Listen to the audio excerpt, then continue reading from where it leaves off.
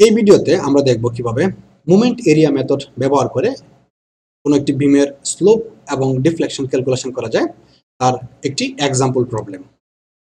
আমরা এখানে দেখতে পাচ্ছি একটি প্রবলেমের কথা এখানে ডেসক্রাইব করা আছে এবং এখানে তার সাথে যে অ্যাসোসিয়েটেড ফিগার আছে সেটা দেয়া আছে। যদি এখানে ফিগারের ডিস্টেন্সগুলো এবং হচ্ছে পয়েন্টগুলো মার্ক করা নেই, আমরা আগে পয়েন্টগুলো মার্ক করে নিই। এটা হচ্ছে এ, এটা হচ্ছে ডি, এটা হচ্ছে বি এবং এটা হচ্ছে সি, এবং এখানে প্রত্যেকটা যে সেগমেন্ট আছে প্রত্যেকটা সেগমেন্ট হচ্ছে 1 মিটার করে, মানে 1 মিটার করে এখানে এঁকে নিলাম। আমাদের বলে দেওয়া আছে যে এখানে যে লোড আছে পয়েন্ট লোড, সেই পয়েন্ট লোডটা হচ্ছে 300 নিউটন। এখন আমাকে বলা হয়েছে যে এই যে লোডিং প্যাটার্ন এবং ডিস্টেন্স তার উপরে বেসিস করে এ পয়েন্টের স্লোপ অ্যাঙ্গেল, অর্থাৎ আমাদের এখানে মার্ক করা আছে এ পয়েন্টের স্লোপ অ্যাঙ্গেল, এবং ডি পয়েন্টের যে ডিসপ্লেসমেন্ট তা বের করতে হবে। আমরা এখন দেখব, একদম স্টেপ বাই স্টেপ দেখব যে কিভাবে আমরা এই কাজটা করতে পারি। তো আমরা এই প্রবলেমটা সলভ করার জন্য প্রথমেই আমরা এই বিমটা একবার নিয়ে নিচ্ছি এবং পয়েন্টগুলো মার্ক করে নিচ্ছি। এ, ডি, বি, সি, এখানে প্রত্যেকটা সেগমেন্ট ছিল 1 মিটার করে, আমরা 1 মিটার করে মার্ক করে নিলাম। এখানে যে লোড দেওয়া ছিল এখানে 300 নিউটন। ওকে, এখন আমরা যদি একটু রিকল করি তাহলে দেখব যে মোমেন্ট এরিয়া মেথডে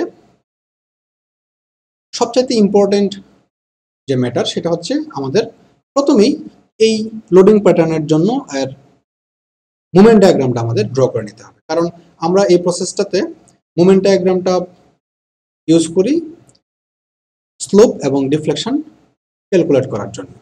আমরা যদি যে থিওরাম দুটো আমরা পড়েছিলাম, ফার্স্ট মোমেন্ট এরিয়া থিওরাম এবং সেকেন্ড মোমেন্ট এরিয়া থিওরাম, তাহলে আমরা বুঝতে পারবো যে এই মোমেন্ট ডায়াগ্রাম বা M/EI ডায়াগ্রাম হচ্ছে আমাদের এখানে সবচাইতে গুরুত্বপূর্ণ। তো আমরা প্রথমে এখানে মোমেন্ট ডায়াগ্রামটা ড্র করব। মোমেন্ট ডায়াগ্রাম ড্র করার জন্য প্রথমে আমাদের রিঅ্যাকশন বের করে নিতে হবে। আমি মোমেন্ট ডায়াগ্রাম এবং হচ্ছে রিঅ্যাকশনের যে প্রসেসটা সেটা এখানে রিপিট করছি না, কারণ আমরা এই মেথড সম্পর্কে সবাই অবগত যে কিভাবে মোমেন্ট ডায়াগ্রাম ড্র করতে হয়। জাস্ট আমরা এখানে মানগুলো লিখে নিচ্ছি যে সি পয়েন্টে হবে এই প্যাটার্নের জন্য 200 নিউটন রিঅ্যাকশন এবং এ পয়েন্টে হবে 100 নিউটন। এবং আমি যদি মোমেন্ট ডায়াগ্রামটা ড্র করি তাহলে এখানে মোমেন্ট হবে 200 এবং এখানে ডি পয়েন্টে হবে 100। মোমেন্টের যে মানগুলো আমরা লিখে নিচ্ছি। তাহলে আমাদের প্রথম স্টেপ ছিল যে রিঅ্যাকশন বের করে মোমেন্ট ডায়াগ্রামটা ড্র করে নেওয়া। যেহেতু আমাদের এ পয়েন্টের স্লোপ অ্যাঙ্গেল এবং ডি পয়েন্টে ডিসপ্লেসমেন্ট বের করতে হবে, আমরা এটাকে আরেকবার হয়তো এখানে এখানে যে এটা হচ্ছে ডি, কারণ বোঝা যাচ্ছিল না। আমরা প্রথমেই এই কাজটি করার জন্য এই বিমটির যে ইলাস্টিক কার্ভটা ড্র করে নিচ্ছি। ধরে নিচ্ছি এটা হচ্ছে আমাদের ইলাস্টিক কার্ভ। এখন আমি যদি এ পয়েন্টে একটি ট্যানজেন্ট ড্র করি এবং সেই ট্যানজেন্টটি যদি হরাইজন্টাল বিমটির সাথে এটা এক কোণ উৎপন্ন করে, তাহলে থিটা এ হচ্ছে এ পয়েন্টের স্লোপ অ্যাঙ্গেল। এবং আমি যদি এই ডি পয়েন্টের থেকে ইলাস্টিক কার্ভের উপর একটি ভার্টিক্যাল লাইন ড্র করি, ধরি সেই লাইনটি হচ্ছে ওয়াই ডি, তাহলে এই ওয়াই ডি কিন্তু হচ্ছে ডি পয়েন্টের ডিফ্লেকশনের পরিমাণ। আমাদের টার্গেট হচ্ছে এই ওয়াই ডি এবং থিটা এই দুটো মান বের করা। আমরা যদি মোমেন্ট এরিয়া মেথডের যে দুটো থিওরাম ছিল সেগুলোর কথা আরেকবার মনে করি, তাহলে আমরা এখান থেকে দেখতে পাবো যে প্রথম থিওরামটা ছিল স্লোপ নিয়ে, কিন্তু সেই থিওরামটাতে দেওয়া ছিল যে দুটো পয়েন্টের স্লোপের যে ডিফারেন্স, সেই ডিফারেন্সটা আমরা M/EI ডায়াগ্রাম দিয়ে বের করতে পারবো। কিন্তু এখানে আমাদের কিন্তু কোনো জানা স্লোপ অ্যাঙ্গেল নেই, অর্থাৎ আমরা এখানে কোনো পয়েন্টেরই স্লোপ অ্যাঙ্গেলের মানটা জানি না। যদি আমরা কোনো একটা পয়েন্টের স্লোপ অ্যাঙ্গেলের মান এখানে জানতাম তাহলে আমরা কিন্তু ফার্স্ট মোমেন্ট এরিয়া থিওরামটা ইউজ করে এই থিটা এর মানটা এখানে বের করে ফেলতে পারতাম। সুতরাং আমরা যেহেতু এখানে ফার্স্ট মোমেন্ট এরিয়া থিওরামটা ইউজ করতে পারছি না, থিটা এর মানটা আমরা অন্যভাবে বের করব। আমরা একটু পরেই দেখব কিভাবে থিটা এর মানটা আমরা বের করতে পারি। তো আমরা এই থিটা এর মানটা বের করার জন্য আমরা প্রথমেই ডি পয়েন্টের যে টেনজেনশিয়াল ডেভিয়েশন, অর্থাৎ ইলাস্টিক কার্ভ থেকে ট্যানজেন্টের যে ভার্টিক্যাল ডিস্টেন্স ধরে নিচ্ছি সেটা হচ্ছে ওয়াই দিয়ে, সেটা আমরা মার্ক করে নিলাম, এবং সি পয়েন্টের যে tangential deviation with respect to এ হচ্ছে ওয়াই সি এ। আমরা এখানে ইন্টারসেকশন পয়েন্টগুলোর নাম দিয়ে দিচ্ছি, ধরে নিচ্ছি এটা হচ্ছে ও, এটা হচ্ছে এম। ওকে, তাহলে আমরা যদি এখন এ ও সি এই ট্রায়াঙ্গেলটির দিকে তাকাই, সেখান থেকে আমরা কিন্তু খুব সহজে লিখতে পারি যে tan theta A is equal to Y C এ, যেটাকে আমরা আসলে পড়ি Y C relative to A divided by এখানে হচ্ছে 1 + 1 + 1 অর্থাৎ 3। আমরা জানি ছোট বেলোর জন্য থিটার tan theta is equal to theta, অর্থাৎ এখান থেকে আমরা লিখতে পারি theta A is equal to Y C A divided by 3। আমরা এটাকে 1 নম্বর সমীকরণ দিয়ে রাখছি। এখন আমরা যদি মোমেন্ট এরিয়া মেথডের যে সেকেন্ড থিওরামটা ছিল, অর্থাৎ সেকেন্ড মোমেন্ট এরিয়া থিওরাম, সেটা যদি আমরা একটু রিকল করি, তাহলে সেখান থেকে আমরা কিন্তু লিখতে পারি যে Y C A is equal to area of M by EI diagram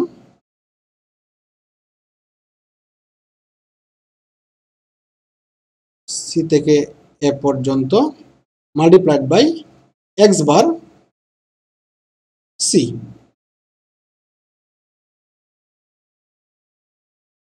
এটা ছিল আমাদের সেকেন্ড মোমেন্ট এরিয়া থিওরাম। আমরা এখানে যদি মানগুলো এখন বসাই, আমরা ইআইটা এখানে আলাদা করে প্রথমে নিয়ে আসি।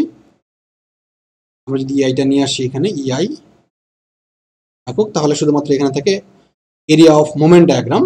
তাহলে আমরা যদি এখানে একটু খেয়াল করি যে আমাদের এ থেকে সি এর মধ্যে যে মোমেন্ট ডায়াগ্রাম আছে তার এরিয়া যদি আমরা বের করতে চাই, তাহলে আমরা পার্ট বাই পার্ট করে করতে পারি। অর্থাৎ এখানে এই যে ট্রায়াঙ্গেল রাইট অ্যাঙ্গেলটা আছে, এটাকে আমরা যদি 1 ধরে নেই এবং এটাকে যদি আমরা 2 ধরে নেই আমরা, তাহলে আমরা একের জন্য আমরা লিখতে পারি একের এরিয়া হচ্ছে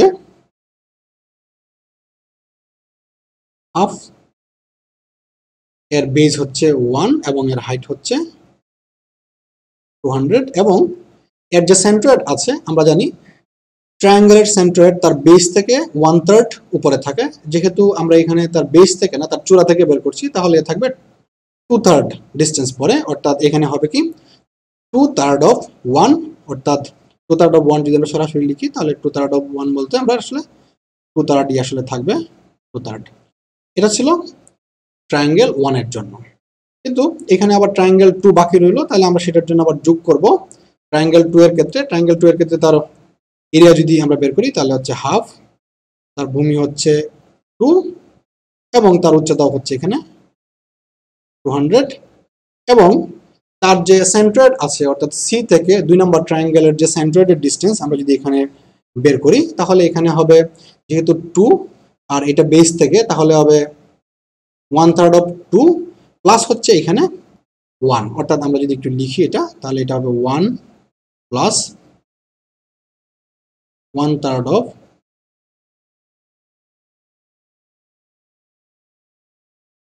আমরা সবটার জন্য ব্র্যাকেট ক্লোজ করে দিচ্ছি।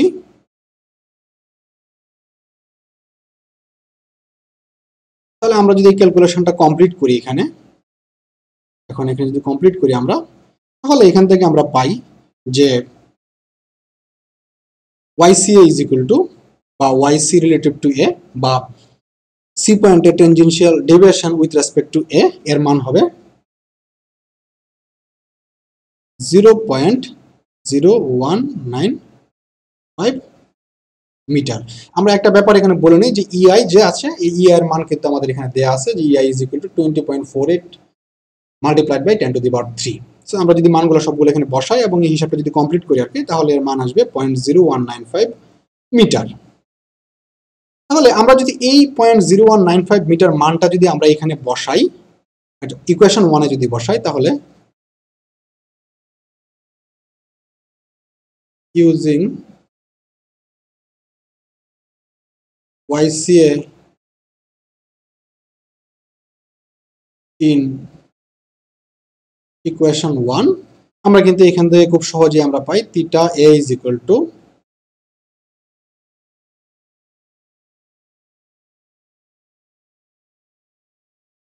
6.5 multiplied by 10 to the power minus 3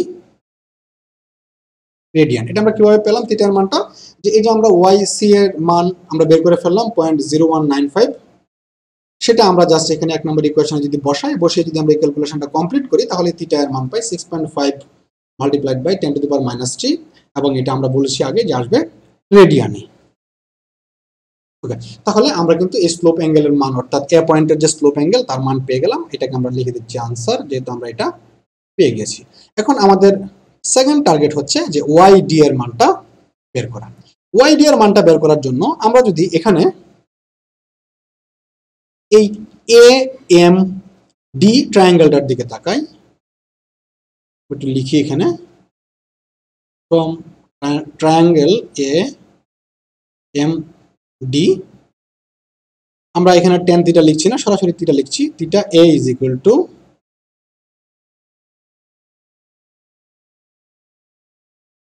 YD plus YDA divided by 1, কারণ আমরা জানি tan theta is equal to লম্ব বাই ভূমি। এখানে আমরা tan থিটা লিখছি না, কারণ আমরা আগেই বলেছি tan থিটার ছোট মানের জন্য tan theta is equal to theta. তাহলে এখানে আমরা পাই যে tan থিটা বা থিটা is equal to লম্ব, এখানে লম্ব হচ্ছে YD plus YDA। এখানে আমরা কনফিউজ না হই, YDA আমরা বলছি যেন একটু তাড়াতাড়ি বলতে পারি, আসলে এটা আসলে আমরা পড়ি YD রিলেটিভ টু A। হ্যাঁ, এটা একটু খেয়াল রাখি, আমরা জাস্ট কুইকলি বলার জন্য আমরা বলছি YD। হ্যাঁ, তাহলে এখান থেকে আমরা পাই যে theta A is equal to YD plus YDA। এখান থেকে আমরা লিখতে পারি YD is equal to theta A minus YDA।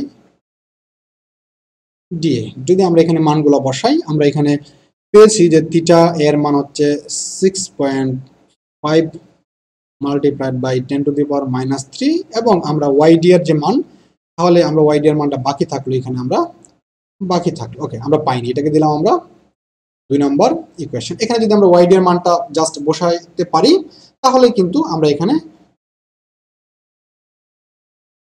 YD এর যে মান বা ডিসপ্লেসমেন্টটা বের করে ফেলতে হবে।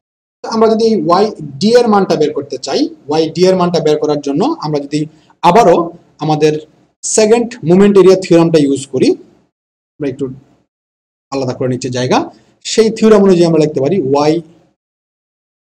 YDA is equal to area of M by EI diagram. এটা হবে A থেকে D পর্যন্ত multiplied by x bar D। তাহলে আমরা এখানে EIটা আলাদা নিয়ে নিচ্ছি, তাহলে থাকবে এরিয়া অফ মোমেন্ট ডায়াগ্রাম। তাহলে এরিয়া অফ মোমেন্ট ডায়াগ্রাম যদি আমরা খেয়াল করি এখান থেকে যদি আমরা খেয়াল করি, অর্থাৎ A থেকে D পর্যন্ত যদি ডায়াগ্রামটা খেয়াল করি আমরা, যে ট্রায়াঙ্গেলটা উৎপন্ন হলো মোমেন্টের, সেখান থেকে আমরা কিন্তু সহজে লিখতে পারি তার এরিয়া হচ্ছে হাফ 1 এবং এর হাইট হচ্ছে 100, এবং D থেকে এই ট্রায়াঙ্গেলটার যে সেন্টার তা হবে 1/3 অফ 1, অর্থাৎ 1/3 ডিস্টেন্সে। তাহলে আমরা যদি এটা কমপ্লিট করি, ই এর মান যদি আমরা বসাই, আমরা জানি যে ই এর মান ইজ ইকুয়াল টু